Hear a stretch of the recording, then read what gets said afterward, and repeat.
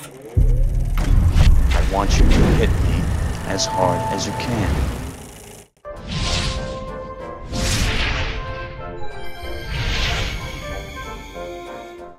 There seems to be no sign of intelligent life anywhere. Hello?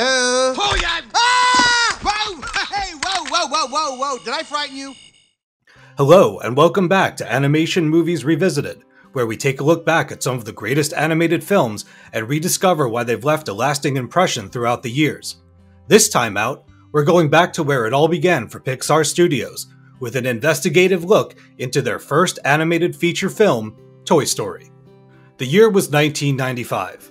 Pogs were all the rage, Seinfeld was one of the most popular shows on television, and the world's first computer animated film had arrived to revolutionize the industry and summon a sea change that would trap classic animation methods in a powerful undertow. One of the benefits of being an old is that I got to experience many of the films we talk about for this series in theaters firsthand. I remember being mesmerized by the evolutionary leap that Toy Story represented and hearing the excited chatter of my fellow audience members as we exited the theater, surprised and delighted by what we just witnessed. Toy Story wasn't a garden variety animated romp, it was a game changer. From this point forward, nearly every animation studio under the sun needed to rethink its strategy if it hoped to weather the oncoming storm and embrace the medium's future. Thanks for watching our show. If you like what you see, like this video, click on the bell to receive notifications every time a new one goes up. Now back to the show. To understand where Toy Story came from, we have to go back to 1974, when the New York Institute of Technology's founder, Alexander Scher, established the Computer Graphics Lab, whose computer scientists hoped to create industry-changing animation with the push of a button. After spending upward of $15 million on developing their technology, CGL decided they needed the help of a major film studio to realize their potential. Enter Francis Ford Coppola and George Lucas, who escorted 6 of GCL's employees over to Lucasfilm, where they eventually joined the graphics group at the famed Star Wars-related studio. As members of the graphics group, the team helped lay the foundational bricks for CG technology, including the alpha channel, which determines how pixels are rendered and combined to achieve partial or total transparency for the desired image. Eventually, John Lasseter was hired by Lucasfilm as an interface designer and served as an animator on the animated short film The Adventures of Andre and Wally B. Several projects later, the department changed its name to Pixar and was eventually purchased by Apple's Steve Jobs in 1986. Lasseter was hired to produce the short film Tin Toy to kick things off for the newly established outfit. Told from the perspective of a toy soldier, Tin Toy tells the tale of a musically gifted military man and his harrowing encounter with a destructive infant. While the short depicts a level of parental negligence beyond my comprehension and features crude character models and animation by today's standards, it was seen as a monumental achievement by Disney. They wanted Lasseter to be their next star director for an animated feature film. But Lasseter's loyalty to Pixar was unwavering. Unwilling to let someone with so much potential escape their grasp, the Walt Disney Company's CEO Michael Eisner and chairman Jeffrey Katzenberg offered a production deal that preserved Pixar's independence, but carried the Disney brand. At first, Pixar offered to create a holiday special titled A Tin Toy Christmas. However, Katzenberg thought the concept wasn't ambitious enough and proposed making a big splash with a feature-length animated film. It's well documented that Katzenberg's go big or go home attitude was so that he could gain access to Lasseter's talents, and that the deal would come with stipulations for all involved. He explained to Pixar that maintaining their independence meant playing nice with the House of Mouse, and that they'd be micromanaged throughout production. While this might sound harsh, the reality was that Pixar was in debt and needed Mickey's money in a big way. Naturally, the negotiations were contentious, but eventually, both groups agreed to combine their efforts for an animated feature based on Tin Toy, with the working title, Toy Story. The original plot for Toy Story revolved around Tinny, Pixar's nickname for their wind-up toy soldier character, going on a vacation with his owner. After Tinny gets left behind at a truck stop, a junk collector discovers him and tosses the toy into the back of his pickup truck. In the back of the vehicle, he meets an old-timey ventriloquist dummy.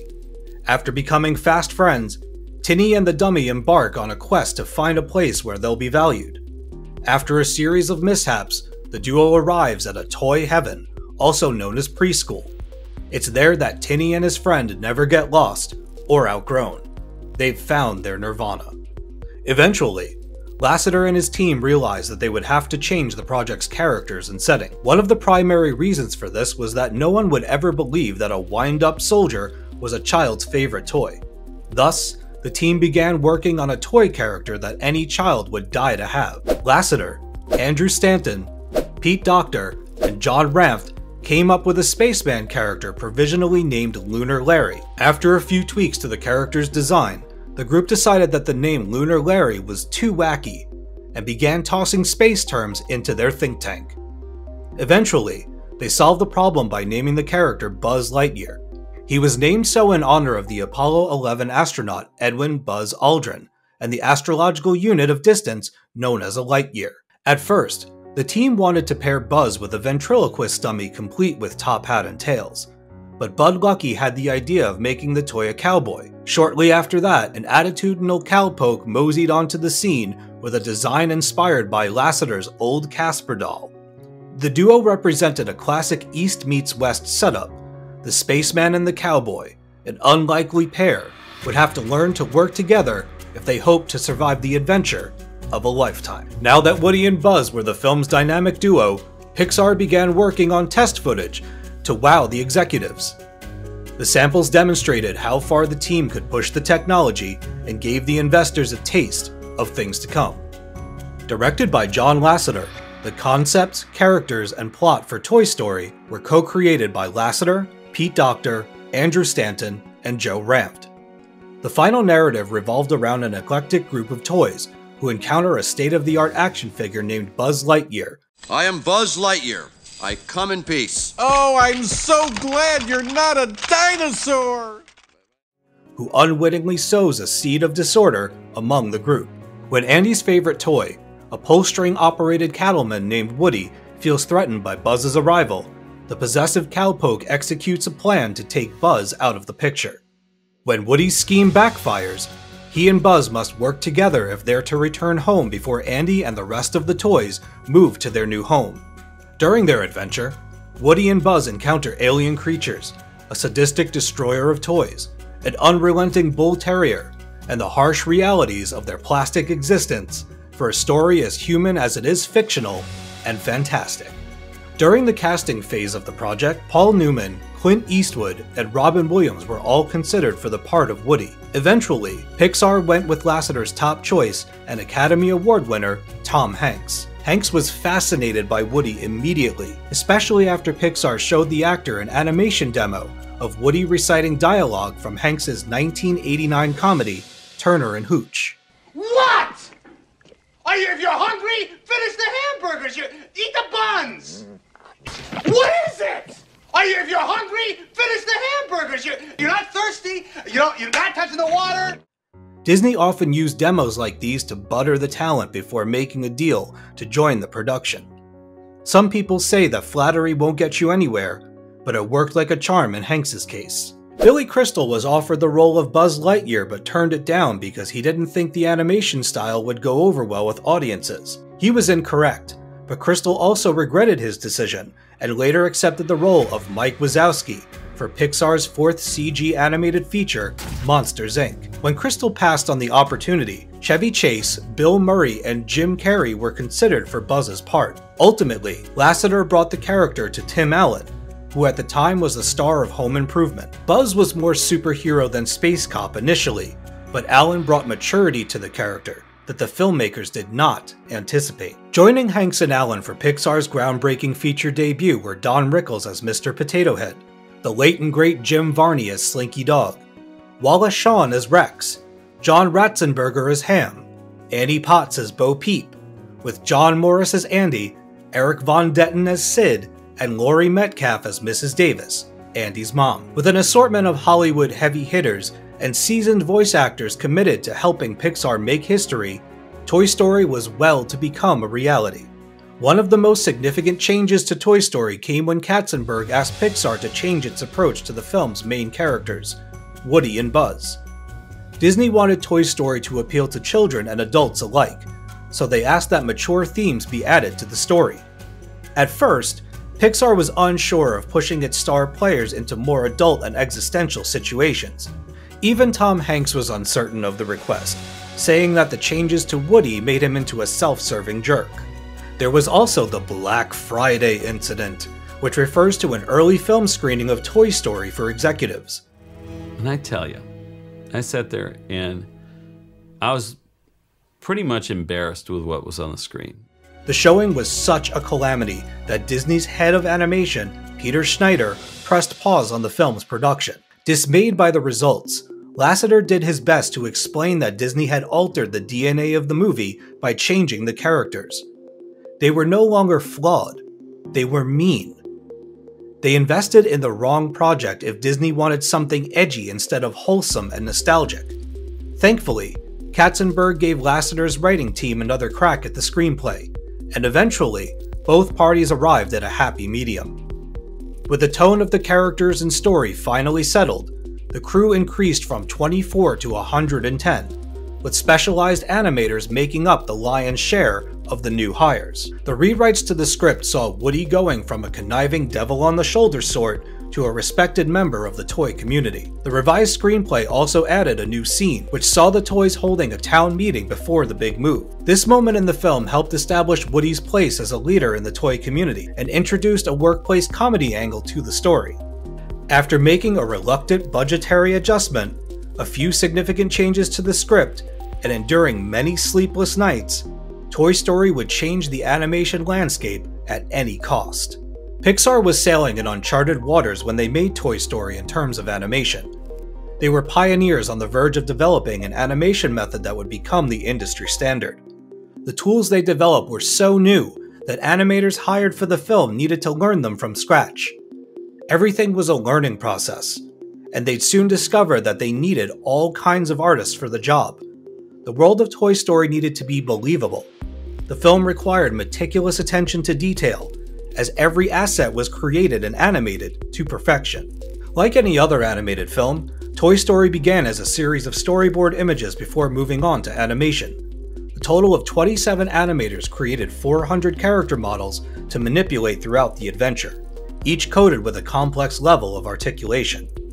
With 8 separate teams assigned to perfect each shot, the project welcomed several cooks into one kitchen. In addition to animating characters, Pixar was tasked with bringing audiences into an authentic world. The design team smoothed many of the film's straight edges, making particular objects more aesthetically pleasing. While pleasurable shapes were all well and good, the film also required realistic lighting and shading. These elements helped give characters and their environment a level of semi-realism, establishing an uncanny valley as deceptive as it was mesmerizing.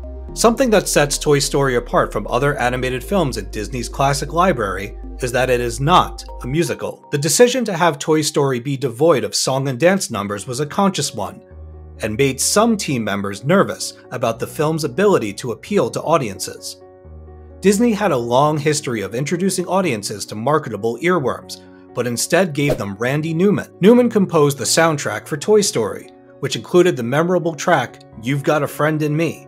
While the film failed to include car trip-worthy bangers like A Whole New World from Disney's Aladdin or Under the Sea from The Little Mermaid, Newman's folksy songs were charming and emotional. Some people would argue that Newman's soundtrack helped pave the way for a different approach to soundtracks for animated films, and parents were thrilled about the change to Disney's well-worn formula. Due to the divide between Disney and Pixar, Toy Story had 2 premieres. The Disney premiere screened at their El Capitan Theater in Los Angeles, California, on November 19, 1995. Meanwhile, Pixar's debut happened at the Regency Center in San Francisco the following evening. When Toy Story opened to general audiences across 2,281 screens, it earned over $244 million during its theatrical run. Disney and Pixar spent an additional $20 million in marketing materials to promote Toy Story to its target audience.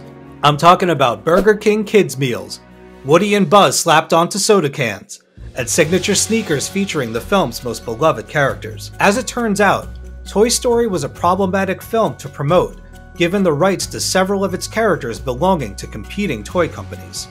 No one involved in the making of Toy Story had anticipated the film's overwhelming success.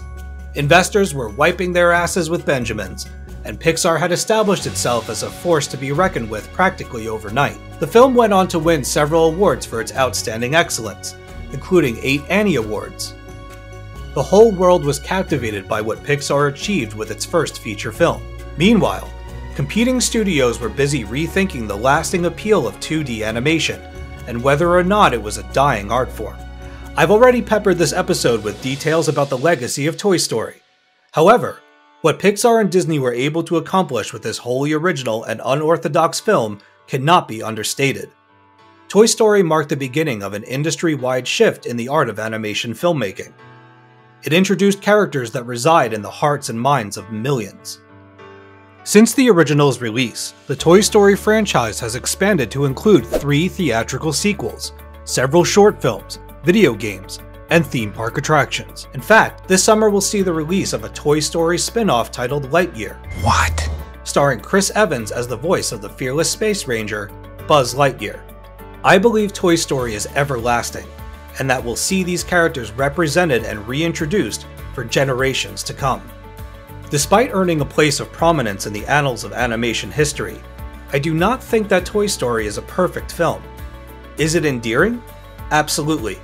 Did it introduce the most remarkable change in animation filmmaking in several decades? You bet. However, the technological seams of Toy Story look a mite frayed after so many years. Some human character models border on the brink of grotesque, and select movements appear jerky and unnatural. While I admire the craftsmanship and creativity that went into the making of Toy Story, I find aspects of the film's environments to be aesthetically unappealing. But don't get it twisted. Toy Story excels in its ability to connect us to toy characters that feel human in every way that the filmmakers intended. I felt anger when Woody allowed his jealousy to jeopardize Buzz's safety and Andy's happiness. I experienced a sense of righteousness when Woody, Buzz, and their newfound friends revealed their sentient nature to Sid. So play nice. Andy's sadistic, toy-torturing next-door neighbor.